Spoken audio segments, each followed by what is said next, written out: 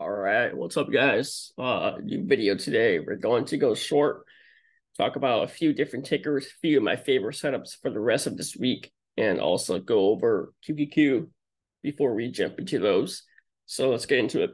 QQQ right here on the daily chart has been setting up nicely for a push higher, and we've been waiting for that to happen for the past couple of weeks. But here we are today on Wednesday, May 10th, 2023, and we are currently breaking over 323, which was a big resistance.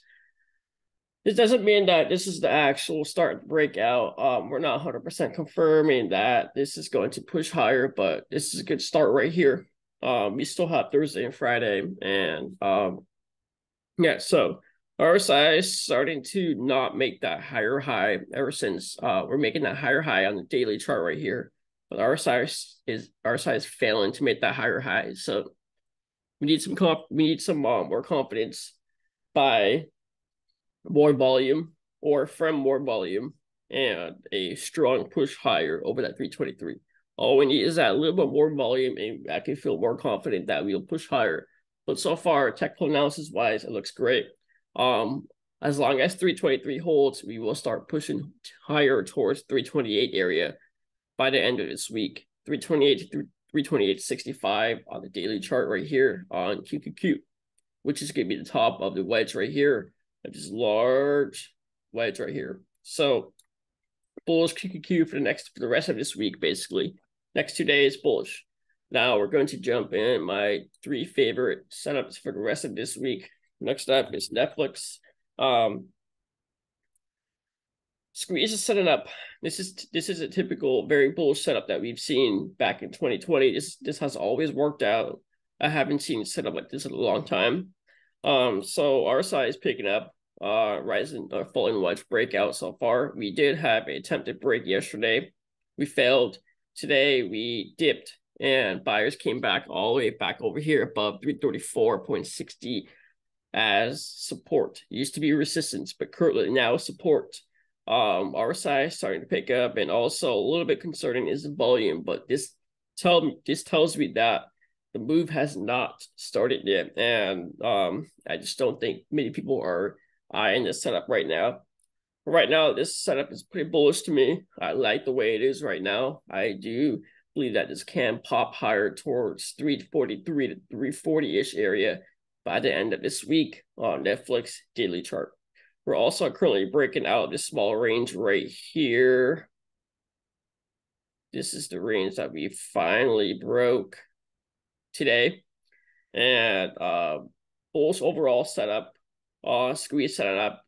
If we do end up breaking this 343 area, we can also push higher towards that 349, and that will be a triple top possible area, triple top resistance area, and then we can come back down, pull back to any of his SMAs right here, which will be ended up over here in this area sometime in the future, and then bounce and try for 368 to 370 area. But right now, we're not going to worry about that. We're just going to focus on holding that 334.60 and then try to get 343 by the end of this week. Pretty simple setup, bullish. I like this one. Next up is Microsoft. This one does have a continuation pattern on daily chart. We are currently holding well. We've been in tight range for over a week on Microsoft between 303 and 311. Today we broke higher with some volume picking up again. Our size looking good. Momentum is still strong. This still has some room to 315 before I believe that this can pull back for some breather and then come back up to 323 area, which is a long-term resistance on Microsoft.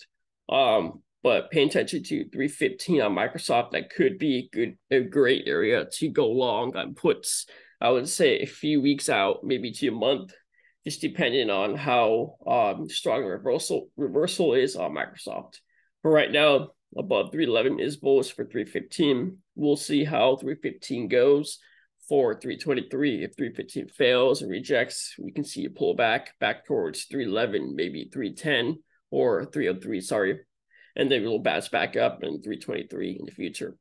The This one looks good. It's strong. It's leading tech right now. We're pushing higher. I like the way it is right now. Next up, or last one, is Amazon. This is my favorite setup currently. We've had a strong move for the last couple of weeks, or yeah, the last couple of weeks. Short-term estimates are starting to pick up right here and possibly cross the SMA 200 right here on a daily chart. We've had multiple failed attempts of squeeze firing, but this is another attempt right here. Our side's picking up, volume is picking up right here. We're breaking out over the SMA 200, and we do have a supply zone test coming up at 114. So I do believe Amazon does have room for the rest of this week before we pull back for a triple top setup and then start pushing higher in the future for 120 area.